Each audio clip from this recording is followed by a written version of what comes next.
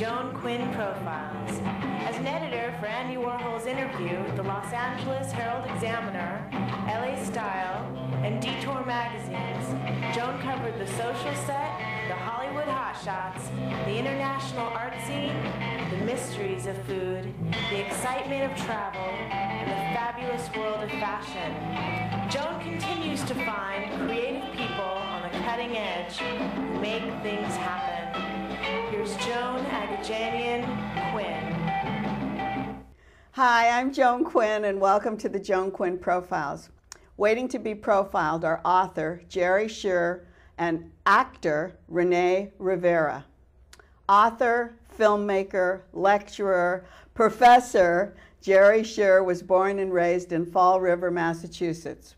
She earned her bachelor's at the University of Massachusetts and her MA in art education from Springfield College. She started as a teacher, went on to work in the transportation industry, then into screenwriting and directing, and now newly novelist with her book, The Twig Painter. Let's start at the beginning, Jerri. Why art? What were you going to do with your art? I knew when I was in the 6th grade that I wanted to be an artist. I just was drawing when I was a little girl, never stopped, and followed my heart, followed my career, went to school to study fine arts, but decided that I wanted to be a little bit practical, and so I wanted to get a teaching job and teach art. Oh, so that's how that part came into it. So your career as an artist turned out to be a teacher, and you taught abroad, you taught in colleges, you taught everywhere. I taught in Germany for a year when my husband was stationed there, and then I taught in junior high, high school, elementary. It was really wonderful. And then when I got my master's degree, Springfield College decided to hire me as a professor. So I was actually teaching teachers how to teach art in the elementary school. Oh, that's what that was. It was like a teacher workshop in a way. That's fantastic. And what process do you go through teaching young children about art? Well, I find that it's very good to intertwine other areas of study, whether it be English or mathematics or history, and honestly, some children can create better through a written, rather than reading or writing, they can just draw. You can find out a lot about their emotions. So to me, it was just a fascinating way for them to become themselves and to give of themselves, and I find that they become much more relaxed when they're doing art. Unfortunately, I don't know how much art is left in the schools today. Not very much. That's a pity, because once they start doing that for themselves, then they can feel free to put whatever they want on the paper, right? And use different kinds of materials, and then do you get into that part of it? Yes, mixed media is very important. I do cutouts with magazines, felt, feathers, buttons. I do it now with my grandchildren. Because they feel comfortable. Yeah, and they love the texture. Yeah. And of course I studied twig painting, which is dipping little balsa and bamboo wood sticks into India inks and applying on an illustration board. Well, will twig painting go into your book? Yes. Okay, so we'll get to that then. Okay, that was your inspiration. But so you just take a twig and put it in paint or in ink or ink. In I dip the wood into India ink and then apply it on like an illustration board. It gives a very fine, detailed, oriented look. And then when the picture is finished with all the hues, I put a polymer coat solution on top. Are you drawing something descriptive? Is it? Usually. It is. I did a lot of photographs when I lived in Germany and Hamburg and just Dossenheim, and then I take those photographs and then draw and then make pictures.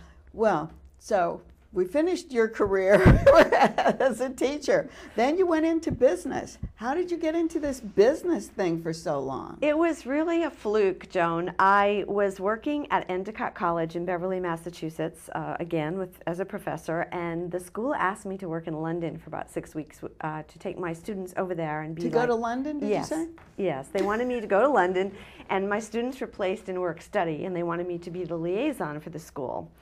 So it was tough. I had 2 little tiny daughters at the time, but my husband was very supportive and said, fine, go, it's a great opportunity. And that really changed my life. I realized that I loved being the spokesperson for the college. I was basically selling the college. And I changed my life. On the way home on the plane, I decided, that's it, I'm going to go into sales. And that's what happened? Yes. And then you got into sales and marketing and that creative part of it, right? Well, I had trouble at first answering all the ads in the Boston Globe, like who's going to hire an art professor to be in sales, but I saw a little ad that said International Freight Specialist, and I thought, oh, I speak a few languages, I've traveled. Did you? Yeah. You spoke German? I spoke a little German, I spoke Spanish, I spoke Hebrew. I figured, oh, I can get this job, not knowing it was about containerization and freight. Freight, but I mean, just to answer something like that just seems like the furthest thing away. It was, but you know, the stars just lined up, and when I got there, the man, it was a minority company. This guy in New Jersey had this minority company, and he met me and said, oh, you'll really round out our minority. A Jewish female from suburbia. There were no females in the freight industry. I know, oh my gosh, that's what I'm thinking. That was so fantastic. It was an amazing opportunity, and I was a fast learner, and I loved mathematics, so doing the freight rates worked. And by a year later, everybody was like wanting to offer me better jobs from the industry because I was like the novelty. I was the only woman. Did you take that creative end of it then? Yes. In marketing, is that what happened? Well, I did. I brought something to transportation that no one had before. And I did parties, and I had transportation parties, and people would be driven in horse and buggies, and then I'd have an ice cream truck drive up to give them to sell your containers or to sell your business? Yes. That's fabulous. And what kind of an audience would you bring into something like that? Well, I worked with big companies, Gillette and Raytheon and Digital, and I did the freight negotiations for, you know, $12 million freight budget. So it was really fascinating, and we would wine and dine these people. You know, I had a 42-foot yacht at one point. So it sounds fantastic. And this was something that they had never done, because as you say, you think about freight and it's just kind of out there. And man with cigar, you know, 50 men in a room, and then me. I mean, it was totally, I was like totally from somewhere, another planet. I mean, it was Did very you feel unusual. comfortable? At first, I was very intimidated because I was very young, and I knew I knew what I was doing, but I didn't think they knew I was doing. Right. But I proved myself, and I became better than anyone else. You know, I had the highest sales, I won diamond contests, so then they had to reckon with me. And do you think that all came out of your art education? No, I think it was a combination that I have a lot of business savvy. I have like right brain and left brain, and I have very high Q to algebra and mathematics, and I was able to do so many wild things with the freight rates. And could you do them in your mind and give them answers so Yes. they knew you were what you were talking about? Yes, they knew that I was at the top of my game, and that I was also going to do what was right for the customer. I was very ethical. I see. You stayed there a long time. Well, I worked my way up the ladder to different companies. At the end, I worked for God Trucking, and it was kind of funny because I'd go to the receptionist and give her my card, and she'd call the traffic manager and say, God's here, and it's a woman. And it's a woman, yay! And from there, you went into film. I did.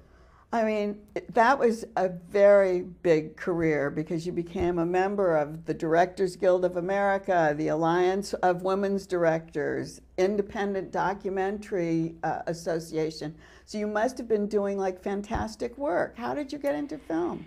It was kind of interesting how it happened. I was at a trucking seminar, and I met a guy who asked me to help him with a book about Germany because he knew I had lived there. And I offered to help him, and then he said, oh, you know what, I'm going to write it as a screenplay instead of a novel because I just took a course with Sid Field, and it's easier. I only have to do 100 pages. So he taught me a lot about screenwriting and I said, you know, I have always had an idea for a novel. And he said, don't write a book, write a screenplay. It's much easier. Oh, he did. I'll help you, and I'll teach you. And so I invited him to my house, and he came July 4th. This was many, many years ago. Where was that?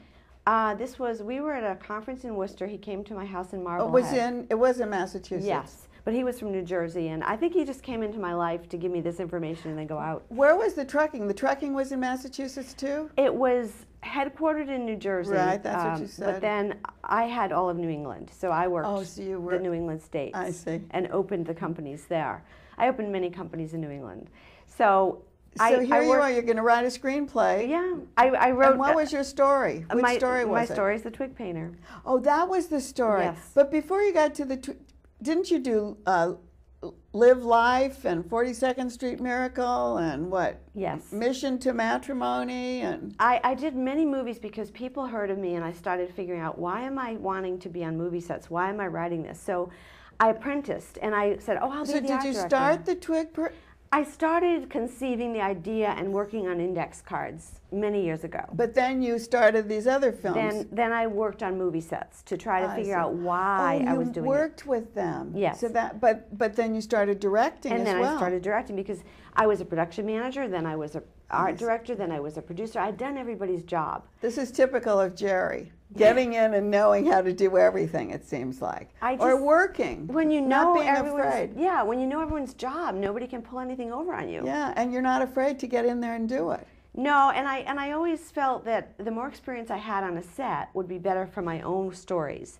And I worked for 2 directors, and then after I did their movies for them, I said, I'm going to make my own movies. What am I doing? And they said, you can't. You're a woman. You live in Massachusetts. Did that again? Yeah, you live in Massachusetts. You never went to film school, so forget it. And I'm like, that's it. I'm going to do it. Yeah. And that's when I directed my own. And was that 42nd Street Miracle? No, my first, I did many movies before that to learn. Oh, you I call did. it my film school. I see. But 42nd Street Miracle was pretty interesting. Well, that was a case where I met Will Lyman, who I'm sure you know because he's the narrator voice of the BMW commercials, and he was the protagonist in a film I was producing. And he came to me and said, would you like to direct and produce this project? I'm going to do it in New York.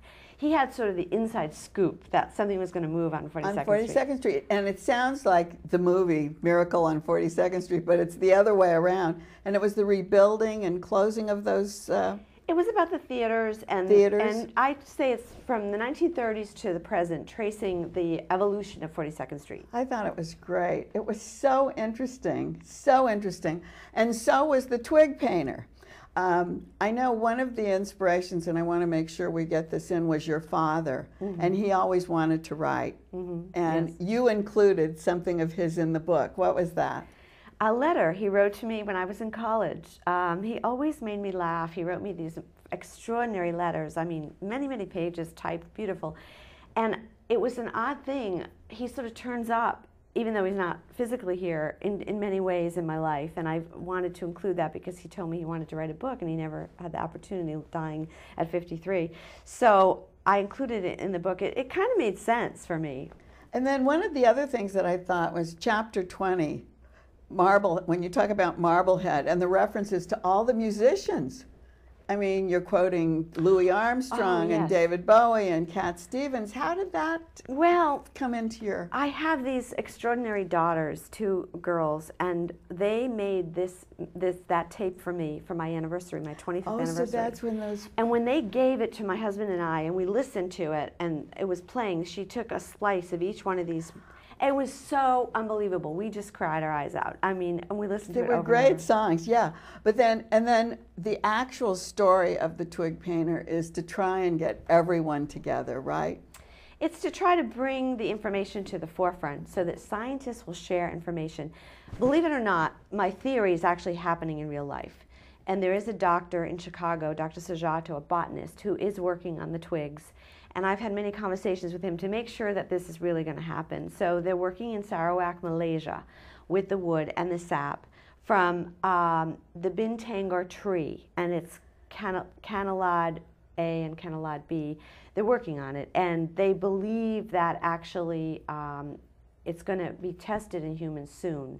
And there is 100% that kills the AIDS virus, but there's too much toxicity in it right now, so that's what they're working on. So they have to clean that up? Yes. Sounds a little Avatar-ish to me. Well, I hope that I'm onto something for real. I mean, I know it was fiction based on fact, but somehow someone gave me this information to give to the world. Yeah, and the other thing is people don't work together when they start doing all this research, do they? No, because they have huge ego, they want it for themselves, and of course the pharmaceutical companies do not want to get, involved because they want to keep selling drugs, more medicine. And here's the Twig Painter. She'll tell you all about it, right? It's a fascinating story. Those people who have read it have told me they can't put it down. So that's the goal. And now everyone's like, "Where's the sequel? Where's Penny going to go next?" Right. Thank you so much for coming, Jerri. Oh, you're welcome. It's such a pleasure. I'm also happy to say that Cedars-Sinai Hospital. Oh, I know, mention that. Has the book in their gift shop, which is great because it's about a cure for AIDS, and also Traveler's Bookcase, which is this great little store in 3rd Street. I thought that the idea that Cedars was selling it was fantastic. So thank you again for remembering that. And don't go away. We'll be right back with actor Rene Rivera.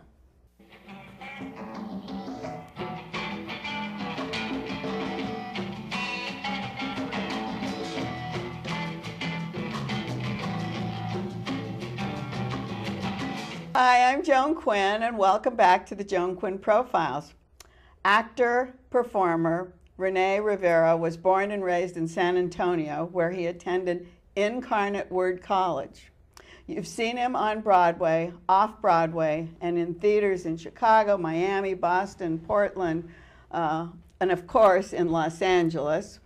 And I'm sure you've seen him on the screen and in films, but Rene studied acting with Kevin Kline, Marion Seldes, John Sticks, and with Maureen Halligan at the Juilliard School, where he was a theater major on a full scholarship.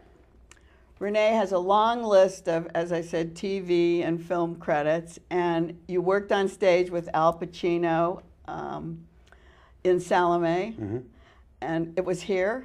Yes, at the Wadsworth Theater. I saw it. It was fantastic. Oh, very good. Yeah, how was that? Was that your first experience with him? No. We had worked on Salome, Al, and other actors at the Circle in the Square. Oh, that came first. Yeah, and then we did it here several years later. Oh, it was many years later. Yeah. And it was so hard to get tickets. It was totally sold out. At Circle in the Square? No, at both. Oh, I at guess. both. Yeah. At Wadsworth, it was very difficult. Yeah, and that was a big theater. That's true. It's a very big And it was theater. mesmerizing. Oh, wonderful. Thank you. Yeah, it was fantastic. Yeah, it was brilliantly directed by Estelle Parsons, and Estelle did the one here? yeah, she did. She directed the one here. You know, I barely remember seeing Estelle at that time. Yeah. But you also made a film with Al Pacino, Wild Salome. Did that come out of that? Yeah, it was this the film version is the one that Al directed himself, and I see. it's basically a compilation of the rehearsals for the play and the performance of the play, and his imagery of that play. So it's basically a film version of everything combined together, and it will definitely have his brushstroke in it. Is it like a documentary in a way? It will have that taste and feel to it, but I think in a much more creative way at the same time. So he had to. So he was filming all the time. You were on stage in New York and in LA. It wasn't in New York. It was a totally different production, even though it was the same play. Really? But it was a different production in terms of the cast and the crew and all that. But you were in both? I was fortunate enough to be in both. Yeah. So he brilliantly directed the cast that was in the production at the Wadsworth Theater here in Los Angeles. So did you cast in each city? So you took people from here, from LA, and then in New York you took the production in New York was basically all New York actors. And the production here in Los Angeles, it was a combination of Los Angeles and New York actors. Well, from reading your bio and knowing a little bit about you, you actually like the classics. You like Shakespeare, right? Yes. Hamlet, directed by Kevin Kline. Yeah, we did that, yes, Hamlet at the Public Theater. And also then As You Like It, and Macbeth, and the Scottish play. The other, the other one that Estelle directed you in. Yes, Estelle directed three Shakespearean productions: the Romeo and Juliet, the Scottish play, which is the one you just mentioned a while ago, and As You Like It. We call it the Scottish play. Well, there's the you never mention the title of that play. Is that right? Yeah, because it's sort of peppered throughout with incantations of witchcraft, and it has a history of accidents occurring and To the person? to the productions, and to people that are in the production. But when they did the opera, Macbeth, Uh-huh. and they mentioned the name. Right. But I've seen that where they say the Scottish play. I didn't realize that it's like a curse. Exactly. And the reason that I'm sounding a little adamant is because in both productions that I worked on, I experienced accidents. Oh, you really did. So. Oh, let's go away from that. Yeah, it's okay. Let's go away. But how can you plan something like that when you have that thing in the back of your mind? Well, you How know, can at the time, I didn't know. Oh, so it frees you. Yes. I mean, you have to be free. That's right. You do. And if you have this in the background of your mind. Yeah. No, at the time I didn't know, and now that I do know, I don't think I'll ever be part of that production of that I play. was just going to ask you, would you ever do it again? No, I don't think so. Well, The Merchant of Venice was a favorite of Pacino, and you were directed by Peter Sellers. Where? In Chicago and London? Yes. Peter Sellers directed The Merchant of Venice that I was a part of at the Goodman Theater in Chicago. Fantastic theater. Yeah, I it's love a wonderful, it. great theater. But he was in the film, right? Pacino. He was in that film, The Merchant of Venice. But this was on stage. Yes. Al did do The Merchant of Venice, the film version of it, but nothing to do with the production that I worked on in Chicago. And then Joan Akalaitis. Joanne Akalaitis, yes. Yeah, fantastic director. Wonderful director. What'd you do, Henry IV with Henry her? IV, Part 1, Part 2, again at the Public Theater in New How York. did you remember all of this dialogue? Hard work and diligence and many hours of rehearsals and thinking about it and How'd you get so interested in it and so involved? Because it was a challenge, or because of it, you loved the roles, or? Well, to make a long story short, I think that it was because there was very little communication in my family when I was growing up, and being kind of a shy guy, you know, everybody in my family were kind of shy, and then to boot, there was no communication, and there was this sort of strife in the house. Did they speak Spanish in the And house? we spoke Spanish, so my desire was to be able to communicate, and so. Such a difference, right? Such a turnabout. Well, let's talk about King of the Desert, since we're talking about Spanish in the family and the story of your life. Tell us about King of the Desert. Well, it's a one-person a piece that Stacy Martino wrote, who is very close to my heart. Yes. How close is she? She's so close. She's in my heart. Did she write it before you were married or after? After. Oh, she wrote it after you were married. And it was born from her visiting my family and meeting my family and my parents and seeing where I grew up and all that. And she put together this wonderful long poem that is real to my life, and also there's some dramatic textures that were added to it. So we're calling it a performance because it is a one-person It is a performance piece, yeah, that spans many years. So you worked with Stacy on 2 or 3 different things. Yes, we worked on, the first thing that I worked on with her is another play that she wrote, a series of monologues titled The Gift of Peace, that we toured to 7 different cities across the United States. So was it just a one person as well? No, that one was quite the opposite. There was about 17 or 18 a big cast. People in the cast. And as you toured, did you pick up actors, or did the whole group go with you? No, we all went together. You all went together? Yeah. A big bus. Yeah, a big band of actors. Well, that probably was kind of fun. It was fun. It was fun. And then what else did you do with her? After that we worked on the documentary of The Gift of Peace, of the whole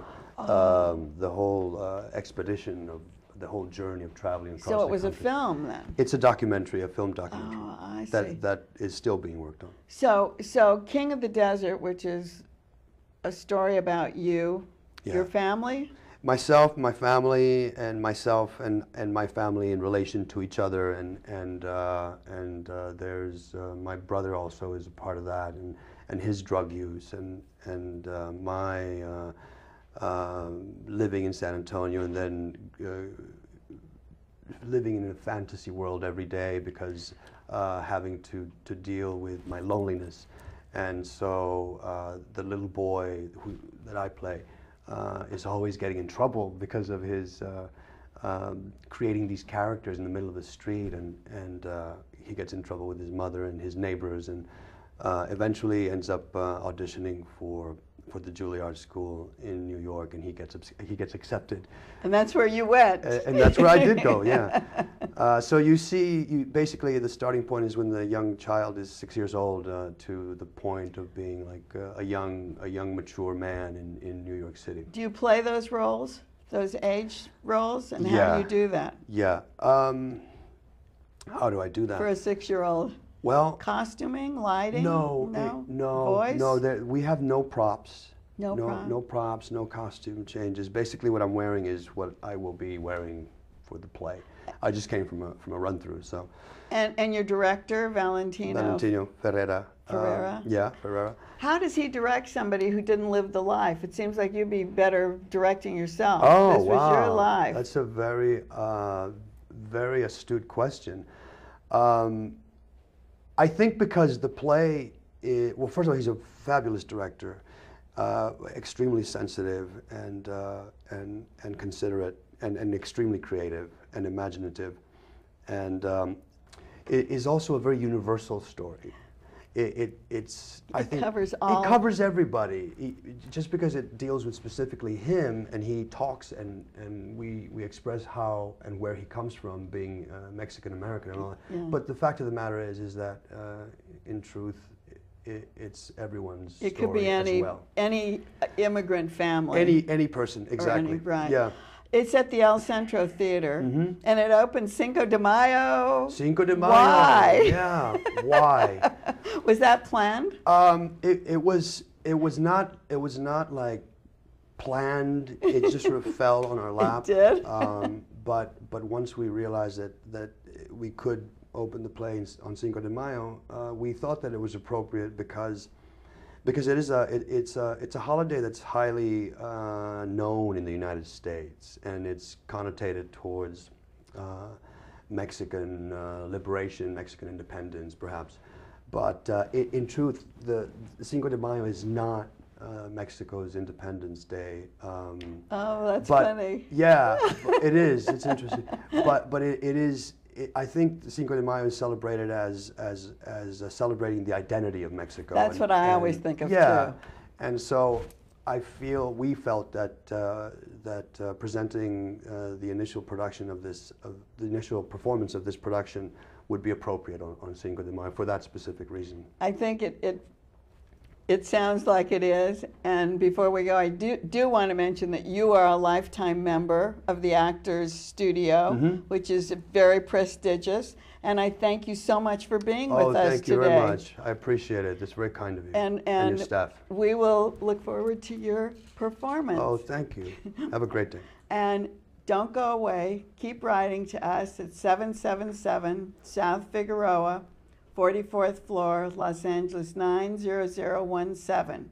And you can email JAQUINN at QUINN1 at AOL.com. See you next time.